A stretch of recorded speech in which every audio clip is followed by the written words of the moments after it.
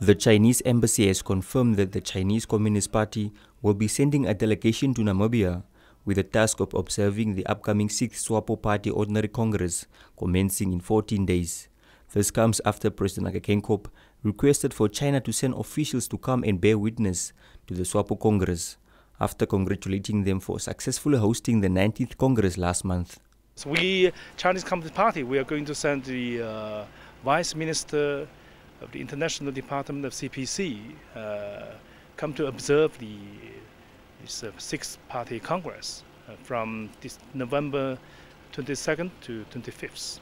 So we hope that this 6th Party Congress will continue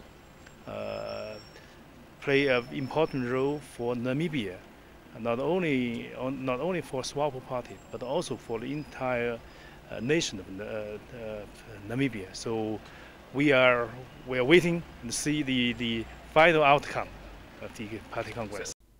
Yiming made these remarks when he led a delegation from the Chinese People's Political Consultative Conference that met with the National Council Chairperson Margaret-Mensah Williams. Williams said the two countries continue to enjoy bilateral relations in various fields, such as economy and politics.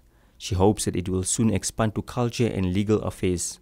The way in which you operate, you can also exchange with our committee on legal affairs in terms of how you deal with traditional laws vis-a-vis civil laws, and to capacitate these traditional authorities. Being in China, I know you have very strong traditional authorities and that they are working very well in sync with the national laws in your country. So I think that's one of the issues that I would like to ask from the National Council side that you will assist us with through the Standing Committee. The CPPCC members are in Namibia to enhance relations with the National Council.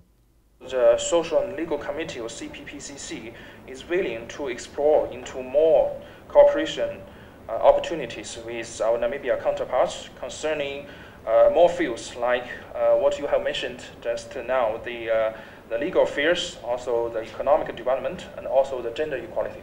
Williams thanked the delegation for the meeting as she and Xuenong exchanged gifts. For now, the delegation will be attending to other matters before meeting with Williams privately, after which they will depart home.